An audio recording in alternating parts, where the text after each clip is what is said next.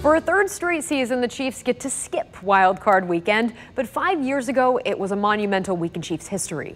We winning tonight, so we gonna win. We gonna win. It smells great. It actually reminds me. The last time Kansas City earned a wild card win was January 9th, 2016. The Chiefs went into Houston and shut out the Texans 30-0. It was KC's first postseason win since the 1993 season, snapping an 8-game playoff losing streak. Niall Davis, as you remember, took the opening kickoff 106 yards to the house.